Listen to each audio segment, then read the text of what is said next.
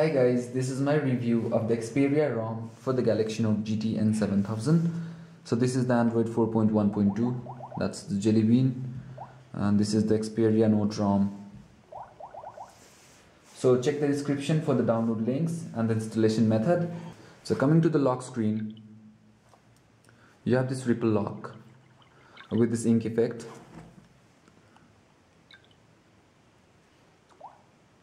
Yep, there you can see it. You also have this CRT off animation. There you have it. Yep. And you also get these shortcuts on your lock screen. You can just swipe up to open that app.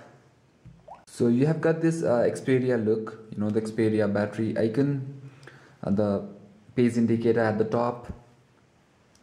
You can just see it, and the movable wallpaper, the phone, the icons, the app drawer. You cannot move the app drawer left or right, that's permanent. You also have this default Jelly Bean notification bar, and if you press the menu button, you don't get the normal settings that you get in the TouchWiz launcher. You have these options, you know, to change the wallpaper, or you can go on to launcher settings. Else you can add any additional app or widgets from this plus icon, and you can choose any of the widget. And you can also add any icon or any shortcuts from your app drawer. You can directly tap and hold it and drag it onto the preferred lock screen, home screen. Yep, there you go. If you overlap one icon with another, it will automatically ask you to create a new folder. So that's good. So you have the default Jelly Bean dialer, but you have this Xperia keyboard. Yep, there you have it. And you can go on to settings from this notification bar, and at the top you have this settings icon. You can just tap it to go on to the settings menu. So this ROM is really fast, no lags, no issues, no force closes. You have got an Xperia album. There you have it. Awesome beats that works with the Walkman player. There you have it.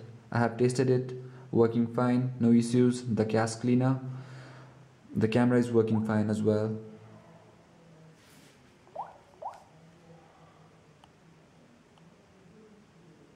There you have it. Yep. Okay, there it is. You also have function tester, GL to SD, mini diary, movies, no LED settings, notes, it's like sticky notes, play movies, pop-up browser for multitasking, PlayStation Mobile, RAM Manager Pro, Root Explorer, the S Note works fine. Even the S Pen functions works as well.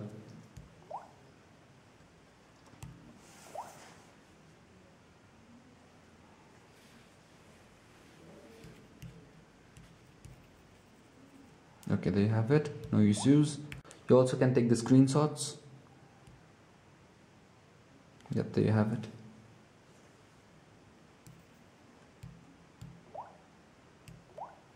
Pressing this button and double tapping onto the screen will open up the S memo.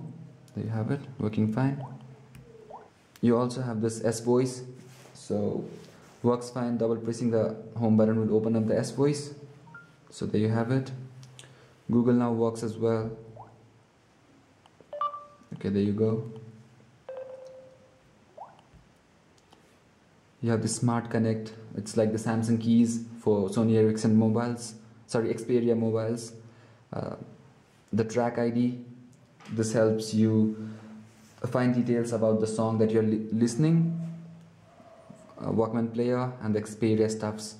But you do get some crashes with this Xperia Motion Snap. Whenever I try to open this app and take a snapshot, it crashes. So that's the only issue with this ROM. Other than that, everything is working fine, really fast, really smooth. Except this, you know, everything is working fine. The Wi-Fi, Bluetooth, GPS, browsing, the S Pen functions, the motion controls. Just to show you, you have this smart rotation and the smart stay, both works fine, no issues. You even have the Pace Buddy, works fine, I've tasted it. Even the multi-window and the air view works perfect.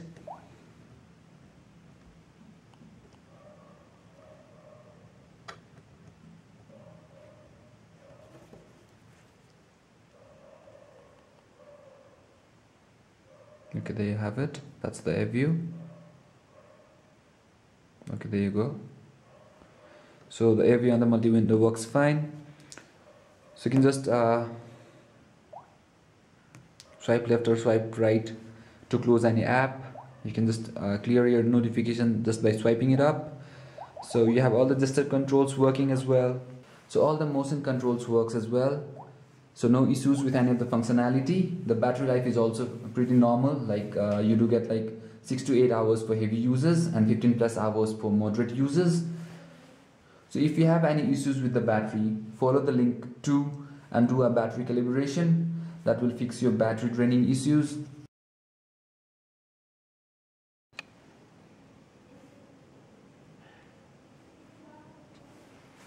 So all the functions from the Jelly Bean is working fine, no issues with any of the functionality.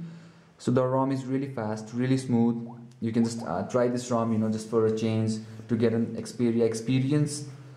So that's all about my review, guys. Thanks a lot for watching. Stay subscribed. Bye bye now and have a good day.